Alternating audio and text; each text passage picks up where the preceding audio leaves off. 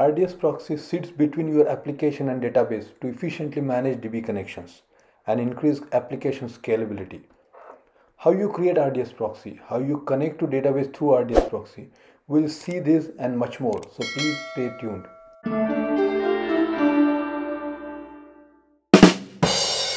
Welcome guys, I'm in Management Console and I'm going to RDS service. I just click RDS and it will take you to the home page of RDS service, and there we'll create new database, RDS database. So from databases you can see there is no database created so far. So we'll create the new one for this test. Right, so I'll go with MySQL engine. You can choose any engine what you want where RDS proxy is supported. Then take free tier.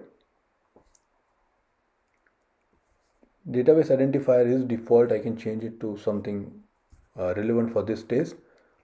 RDS Proxy Demo. So we remember why we created the database. And master credentials. I'm just giving some sample password, right? Like test123 or something. So you can just do that. And everything else pretty much you can keep as is except security group. I'll just show you what about security group, right? So I'm creating new one and just giving that as a name RDS underscore security SG. Yeah, so everything else can stay as is and just create database. While our RDS database is getting ready for us, we'll create one EC2 instance which will be working as MySQL client for us. So just go to EC2 service and launch one new instance. Just see that nothing is running there, right? So I'll just go to instance and launch one. Okay, so just give some name to this instance. You can just put anything, but I'll just do EC2 underscore demo underscore server. Everything else you can keep default and it will be part of your free tier except security group. Just go to network setting and change the name of the default security group, right? So that we know like which one is associated with our EC2 instance. That makes it easy for us to maneuver later. Now port you keep it as is, which is SSH port, and launch instance. Oh, key name is not specified, so just specify one key name. If you want to create new one, you can see that option as well. So I just associate the existing one and launch instance. So instance is launching for us and it just few moments and then you will have the instance available. So just wait, I just refresh once again and it should not take much time. It should be fairly quick. Okay, yeah, there you go. So you have your instance available. So connect to the instance using EC2 instance connect. Click on connect. And it is by default EC2 instance connect, so just use it and click on connect again. So you are getting into the server. So just make your server ready, which is like run sudo m update, and you can see that message when you log in. It install few mandatory packages and then install MySQL client. So sudo m install MySQL. Yeah, it's very quick, and then you have your instance available to use as a client for our demo, right? So let's see whether our RDS is available now.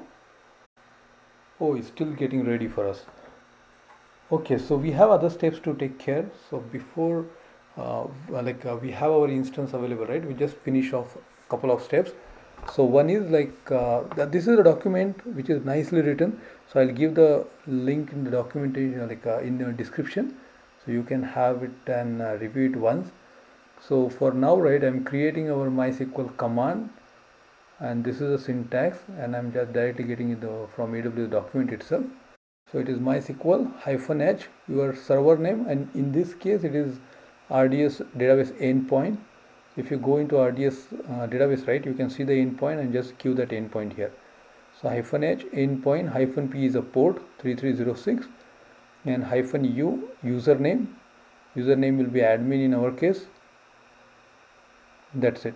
So with this you have your command ready. So once our RDS is available, right, we should be in position to connect to from EC2 server. One important thing is you should have an inbound rule in RDS SG, which is associated with RDS database, right? For resources in EC2 security group, EC2_SG, to connect to RDS database.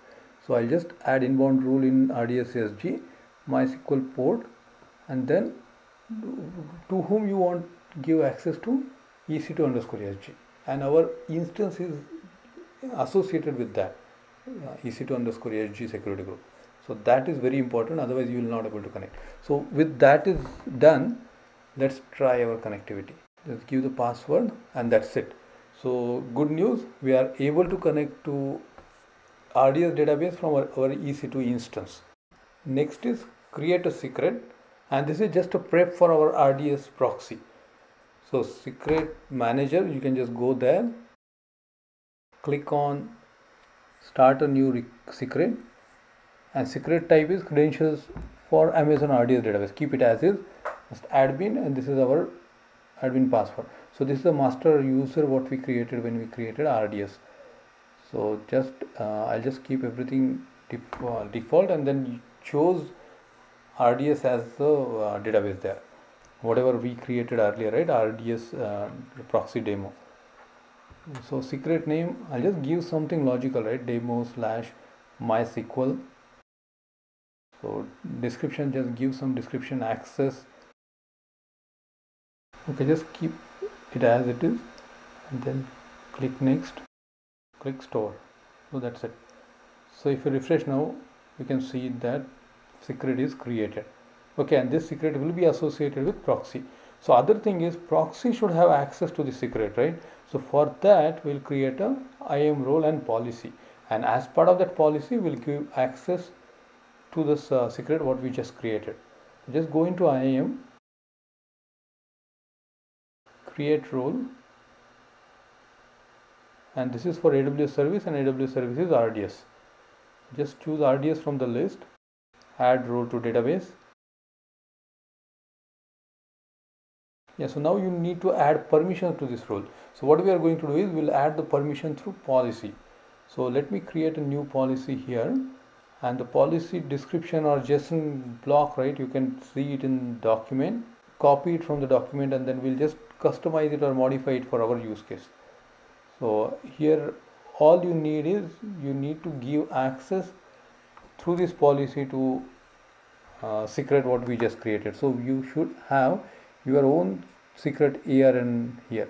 So you can see the generic access to secret manager in the first block, and second block is allowing complete access to this particular resource, which is our secret.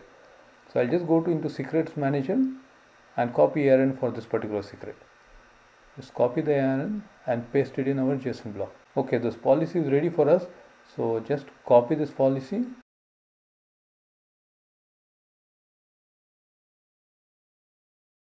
go to IAM, JSON, and just replace this default one with whatever we just copied from Notepad. Okay, so that's it. So your policy is almost ready. So just next, review, give some name. I'll just give RDS demo or proxy demo - policy, and create policy.